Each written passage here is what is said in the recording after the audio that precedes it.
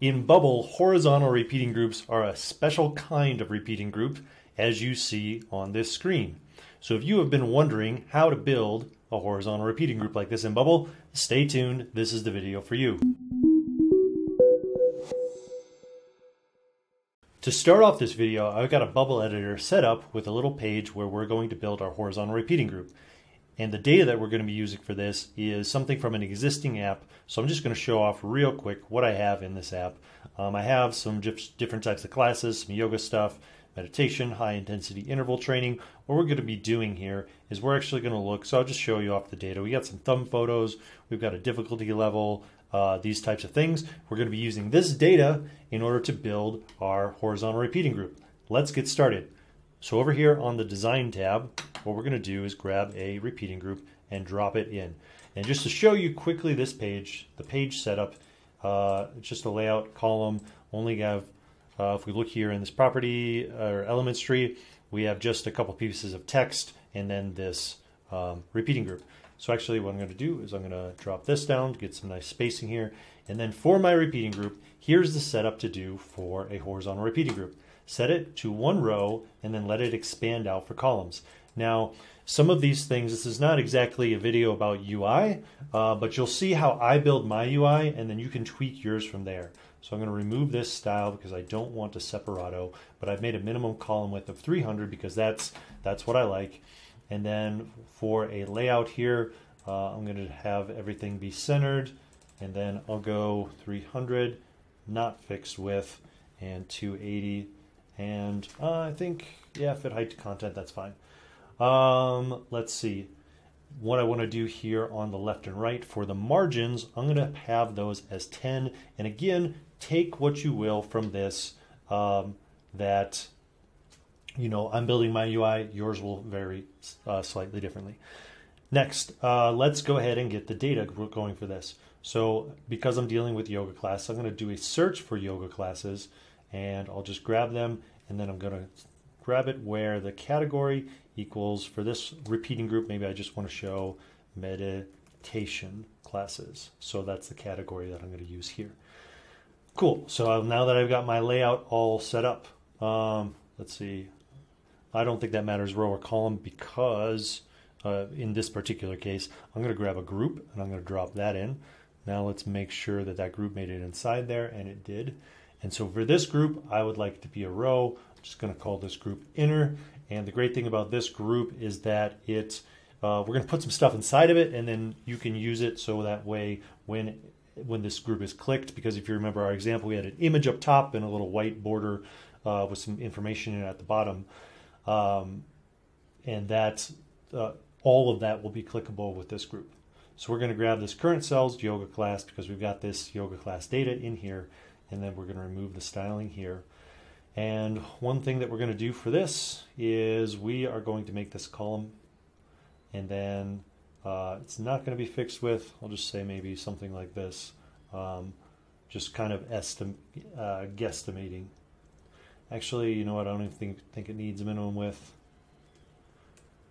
But just so I have something to be working with.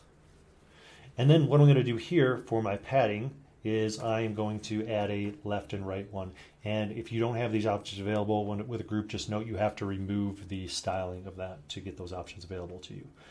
Okay, so next up, with that in place, let's go ahead and add in an image.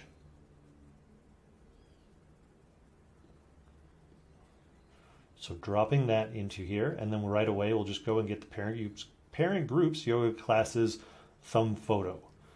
And I'll choose stretch, and then for this one I want it to be 260 with minimum height of 190, and you know what, I'm just going to have that be fixed width. Center that, and then drop in now a group below that. And oh yeah, for this image, one thing I want to do is I want to define each border independently, and then here on the top left and the top right, give it this nice roundness so that we see, you know, we could even preview how we're doing so far, and we can see that nice roundness there. And then also while I'm here in this preview, I'm just going to show off, maybe you're not familiar with this, but if you inspect, and this is again only on Chrome, and then you grab this here, and you can undock this by this if it happens to be docked in here. And then that way you can get, let's go for a nice iPad view here. See, we got some scroll bars there. That's fun. We'll be looking at how to remove those as well. So what else did I do? I added a group here. I'm going to remove the styling, and I'm going to define those borders independently and also give those the bottom to 10 for the roundness there as well. And then I'll add a background style, flat color, and have it be white. So I'm going to just call this group white background. And then I'm going to make this a column because I'm going to put 2 pieces of text in it. And I'm going to set that like that. I'll just go ahead and have that set at 260. And again, this is not necessarily UI layout type of video. You can work on what you feel is necessary for yours and then go from there. Next up, let's go ahead and add some text in here. So I'll add this piece of text, remove the styling. For the layout, I'm going to go margin of 15 and then 20/20 left and right for that. And it doesn't need to be fixed anything.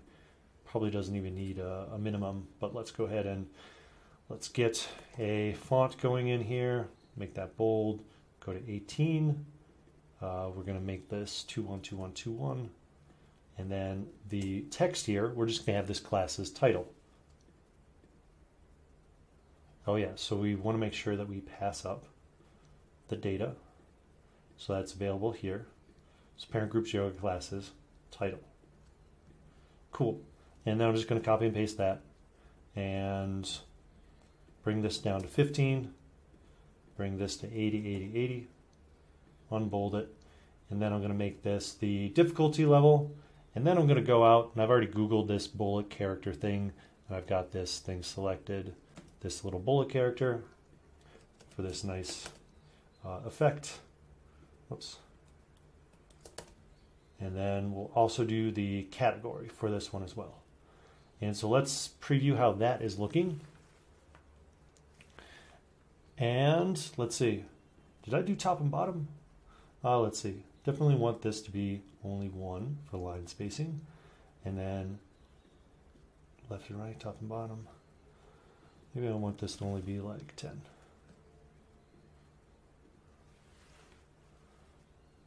Yeah, looking good, looking better.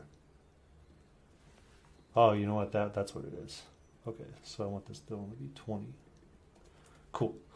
All right, so now one last thing we're going to do. You're probably wondering, is there any way to remove this kind of not so nice looking scroll bar? And yes, there is. So head on over to the forum and search this hide scroll bar on horizontal repeating groups in mobile, and then grab this piece of code that Boston has so generously provided. He has some great tutorials out there if you haven't seen his stuff. And so then one thing we're going to do now is we're going to add an HTML element, and we're just going to remove these, remove the scroll bars, and then bring this down to 1 by 1 just so it kind of sits there and doesn't get in the way of anything. So there you have it. You could also add, like I said, a group. You could click that group and you could make it so that it, is clickable and something happens, a pop-up, or maybe it does some kind of other action. And there you go. If you've liked this tutorial or enjoyed it, please give it a like or subscribe to the channel for more great tutorials. And thanks for watching.